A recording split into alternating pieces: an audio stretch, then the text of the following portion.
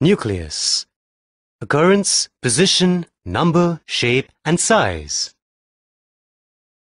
The nucleus is the most conspicuous and largest organelle controlling all the vital activities of the eukaryotic cells.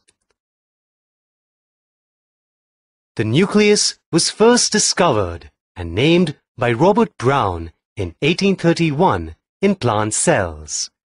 It was quickly recognized as a constant feature of all eukaryotic plant and animal cells, except the mature sieve tubes of vascular plants and red blood corpuscles, RBCs, of mammals.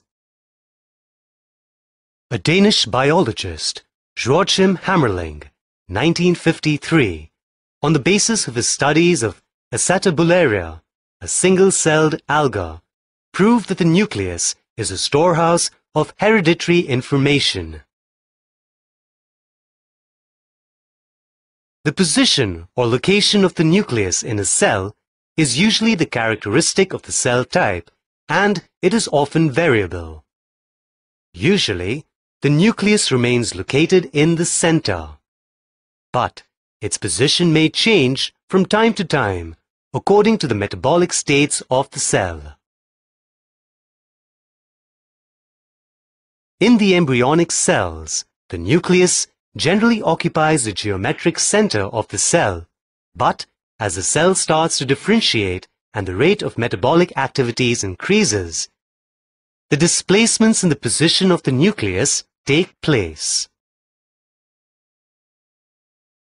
In certain cells, such as the glandular cells, the nucleus remains located in the basal portion of the cell. The nucleus is peripheral in fat-storing cells or adipocytes.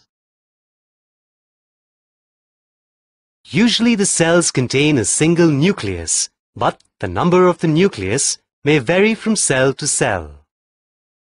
According to the number of the nuclei, cells have been recognized as uninucleate cells, binucleate cells, and polynucleate cells. Most plant and animal cells contain a single nucleus. Such cells are known as uninucleate cells. Cells which contain two nuclei are known as binucleate cells. Binucleate cells occur in certain protozoas such as paramecium and cells of cartilage and liver. The cells which contain many, from 3 to 100 nuclei, are known as polynucleate cells. The polynucleate cells of animals are termed as syncytial cells, while the polynucleate cells of plants are known as cenocytes. The most common example of the syncytial cells are the osteoblast or the polykaryocytes of the bone marrow, which contain about 100 nuclei per cell, and the striated muscle fibers contain hundreds of nuclei. The siphonal algae Vaucheria, which contains hundreds of nuclei, and certain fungi are the best examples of the cenocyte cells. The shape of the nucleus normally remains related to the shape of the cell, but certain nuclei are almost irregular in shape. The spheroid, cuboid, or polyhedral cells, isodiametrical cells, contain the spheroid nuclei. The nuclei of the cylindrical, prismatic, or fusiform cells are ellipsoid in shape. The cells of the squamous epithelium contain the discoidal nuclei. The leukocytes, certain infusoria, glandular cells or some insects, and spermatozoa contain irregular-shaped nuclei. Generally, nucleus occupies about 10% of the total cell volume.